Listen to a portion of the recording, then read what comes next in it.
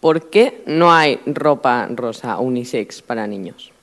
A mí me parece un color cálido, que combina muy bien con otros colores. A mí me encanta.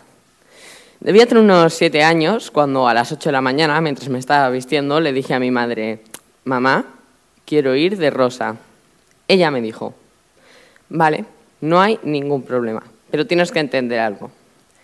A esta edad los niños son muy crueles y hay muchos estereotipos de que el azul es para los niños y el rosa es para las niñas, así que tendrás que decidir entre encajar o ser como quieres y que se burlen de ti». En ese momento yo me asusté, me eché para atrás y decidí encajar. Tiempo después le dije lo mismo a mi madre y ella me hizo la misma reflexión.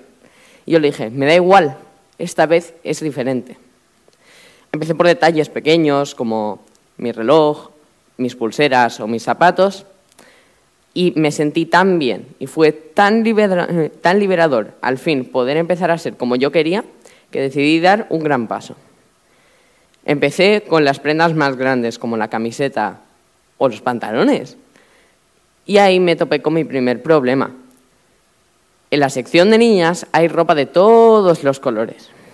En la sección de niños solo puedes encontrar 5 colores: verde, rojo, gris, azul y negro. Así que si quería una camiseta como esta, tenía que irme a la sección de niñas y sería con la silueta de una niña. Mi segundo problema fueron los comentarios. «Estás obsesionado con ese color», me decían. ¿Por qué?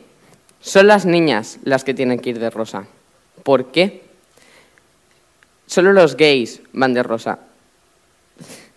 Estás obsesionado con ese color. ¿Y si fuera azul?